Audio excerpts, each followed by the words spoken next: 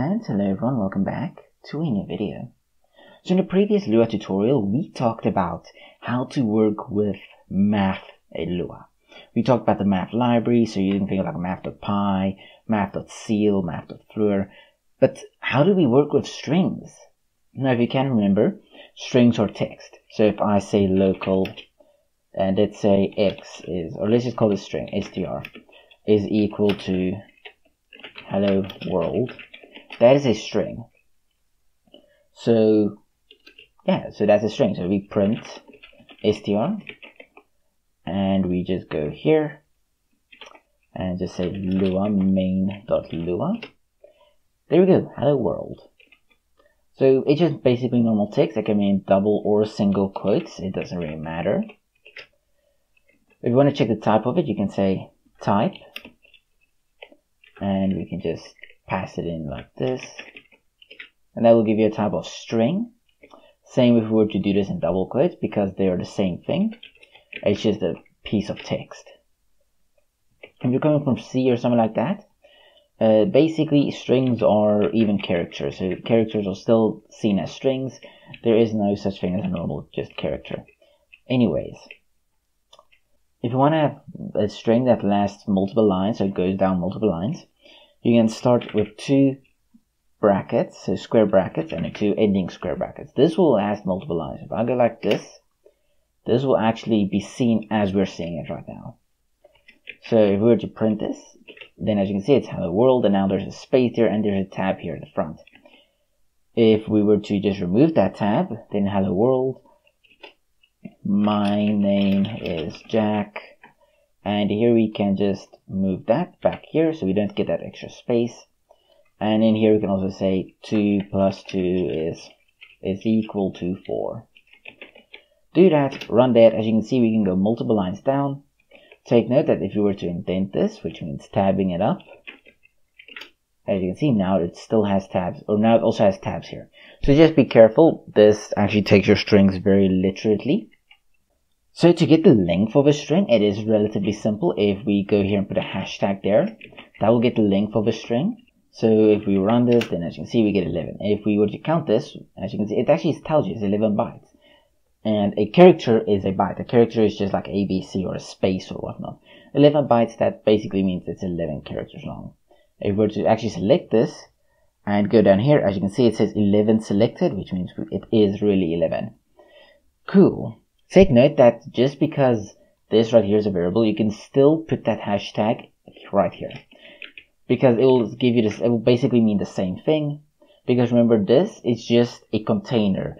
If we could basically have just said this instead, and it would have basically been the same thing. It's just with a current variable, it's much easier. So if you haven't seen my video on variables yet, I recommend you do, because it can be really handy. If you want to add to a string, so let's say we were to remove this hello world. So now it's just hello. Print that out, we get hello. If you want to add to that string, you can say dot dot, and then here we can just say world. That will append to the string, so add to the end of the string. So there, hello world. Take note that that space is left there intentionally. If I were to remove that space, then it would just be one long hello world. Same thing here, we don't need to do it there, we can always just do it here. Hello and then dot dot world. Gives the same thing, because remember, this is just a container. It's just like a stand-in for this. Let's say we have a number. So I'm going to create two new variables. So local x, local x and y. Or actually, I'm going to make them a separate line. So local x, I'm going to make that 22. If we were to print the type of x, we would get a number, because that is not a string, that's a number. If we were to do this, then that would be a string, because now it has quotation marks around it.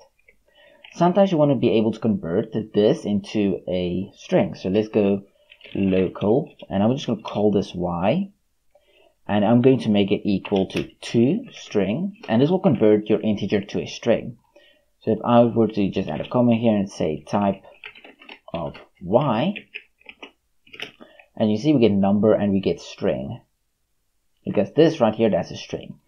because it has been converted this number to a string. Take note that just like before, if we were to do this, then we won't even need this one right here, and we can just remove that. And now instead of saying int, it will say, or number, it will say string. So you can see right there. You can also do this. So if we go like that, instead of 22, go like this, and just instead of 22, we say x. It will say string because this is the same as what we just did before this. So it's the same as doing that. So let's talk about escape characters. So let's just go here. So I'm going to create a print statement with a lot of escape characters in them. So there's a lot of escape characters to choose from. So let's start. So hello. And then if you use a backslash, you can create an escape character. Escape character allows you to add things to text. So if we were to, let's say we wanted to have this on 2 different lines. So hello world on 2 different lines. One way you can do it is we can create 2 print statements and then say world. Now, if we were to print this out, we'd get hello world. Another way we could have done this is instead of using quotation marks, we could have used brackets. So like that, and then like that, and then if I were to just go to the next line, I could have gone a world. And you see, you get the same output. Both of the methods are kind of tedious though. So one way you can actually get around this is by using escape characters. So escape characters start with a backslash, and then what you want to escape. So in this case, you want to escape in. So backslash in, that means new line. So if I say world, now if you print this, we get hello, and then a new line, world. So there's a lot of escape characters to choose from. Backslash T will give you a tab, and let's say I added a bunch of exclamation marks. Now there's a tab here. So we can use backslash T, or we can add a comma, and then we can remove the backslash T. So it's basically up to you what you want to do. Both of them give you a tab. Anyway, so let's keep that backslash T there so we can just use it like this as examples. To get a vertical tab, we can just say backslash V, and here we can say I am Steve. Do that, and now it says goes downwards and then it continues. So that's a vertical tab. Let's say you actually want a backslash. How would you actually go about getting a backslash? Well, we can just use 2 backslashes. That will escape a backslash and give you a backslash. So let's say Steve/Netsu. If we run that, as you can see, I am Steve/Netsu. If you want to use a /, you don't need to escape it. You can just use /. You see? So yeah. Anyways. So let's say we want to have double quotes, because currently the text is inside of double quotes. One thing we can do is we can change this to single quotes. Work and do everything the same, but it's not quite the same. So I would like to just go like this. And let's create a double quote there. So backslash double quote, and in here, backslash double quote. Do that, and as you can see, hello, I am in double quote, Steve/Netsu, double quote. If we were to remove this backslash, it will actually cause an error because now it just gets confused. So you can see there. So we do not want to remove those backslashes. What about if you used single quotes? How would you add a single quote? Let's say we want to add a single quote here. So now it would be like that, backslash single quote. Do that, and now we can have a backslash single quote there as well. If we were to remove that backslash, then it will cause an error. And there we go. So those are just some of the escape characters. There's a lot more. I'm not going to cover all of them because that will take an entire video. So yeah, now let's just go back to printing out string. And just adding world here. Now we print this, we get hello world. Okay. So to convert an entire string to lowercase, we can just say string. That will call upon the string library, just like with math.random. This is like string, and then dot lower, and that will cause whatever is passed in to become a lowercase. So all of the characters will now be lowercase. We can do the same with uppercase or upper. Do that, and now everything is uppercase. To get the length of a string, you have your choice of course, just using a hashtag. So if I go like that, and as you can see now it's 11. But you can also do this, so string and then dot length, or just dot length. But anyways, to that we get 11 as well. So it's up to it's your preference, which do you want to use? Do you want to use hashtag or do you want to use len? To get a substring from a string, you can just go here and we can say sub instead, and then we pass in the string we want, where to start, so at index 1, and let's see we want to get the entire hello. That would be these right there. As you can see down here, 5 selected. So I'm just going to pass in 5 here. So from 1 to 5, and we get hello. If we were to pass in from 7 to, let's just go 99, then we get the end of the string.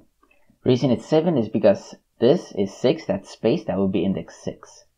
So we start at 7 and we just say 99 because we know it's the last word in the string and we don't really care too much about counting it specifically. To get a character from ASCII to a character, we can just say string.char, and here we can pass in the number, so 65, that would be an A, yes, capital A.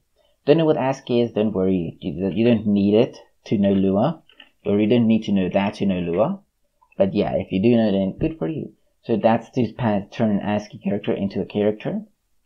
So yeah, we can also change it from ASCII to, from character to ASCII by going byte. And let's say we want to convert capital A into a byte. Now we get 65.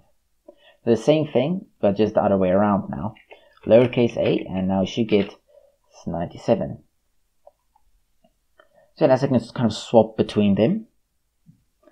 If you have more than one thing, then you can let's say this is str.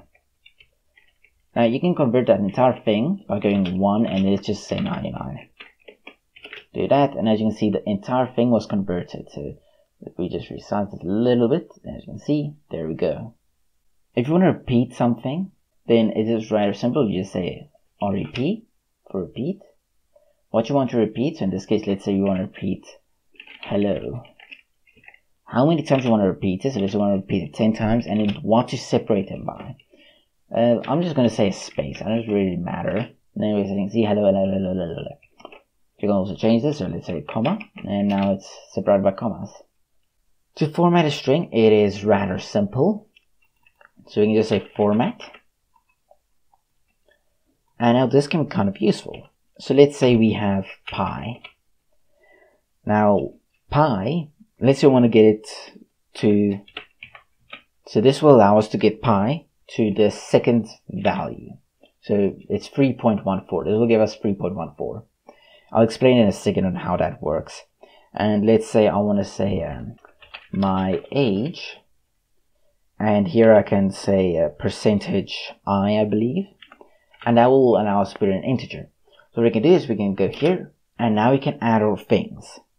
So I'm going to say math.pi, and that will give us pi, and here I'm going to say 18 because I am 18. As you see, we get 3.14 and 18. So percentage I will allow us to put an integer in, and I think percentage is will allow strings and whatnot. So if you like this way, this is kind of like the C way of doing things, then you can do this. This right here, that allows us to kind of format it. So now it will go 3, and if we wanted to, we could even make it 10. And now we'll go up to the 10th value. So yeah, that's kind of one way to do it. I don't really use this format too often, so I can't really tell you too much about it, but there you go. If you wanted to know about it, then that's how you do it.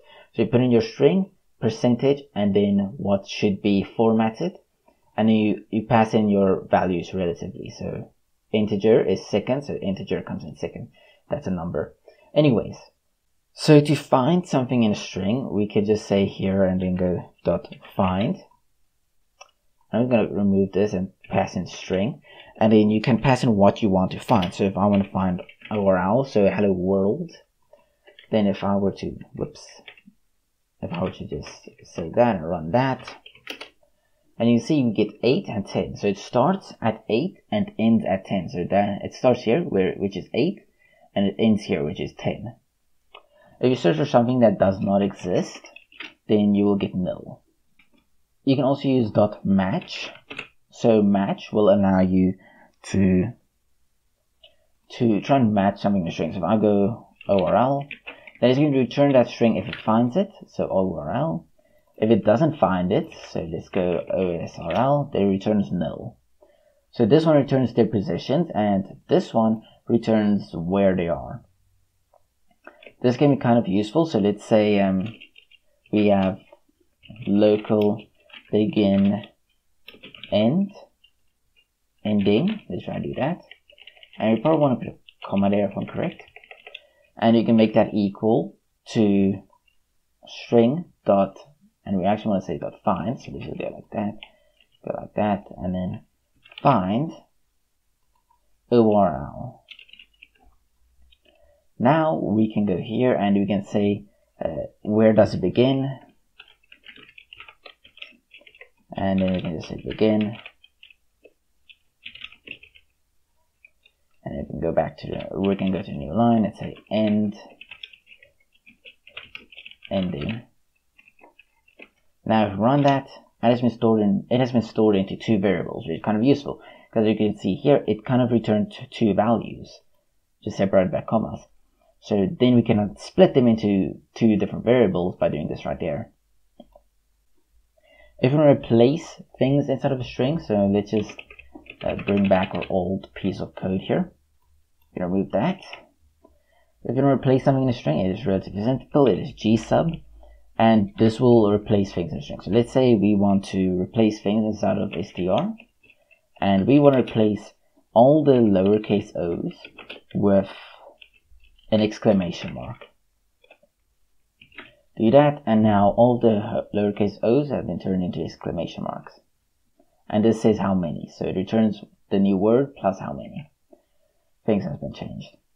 Let's say we wanted to change all of the L's into happy face. You can do that, so then you can go like that. He happy face happy. Yeah, it is very, very confusing, but yeah, you can do that if you wanted to. So all the L's has been turned into happy face. Yeah, and that's all I want to actually teach you all. There's a lot more, but these are just the ones I'm going to show you. And I hope you all enjoyed and can now at least do a lot of string functions inside of Lua. Thank you all for watching. If you enjoyed this video, please like and subscribe. And I will see you all again in the next Lua tutorial.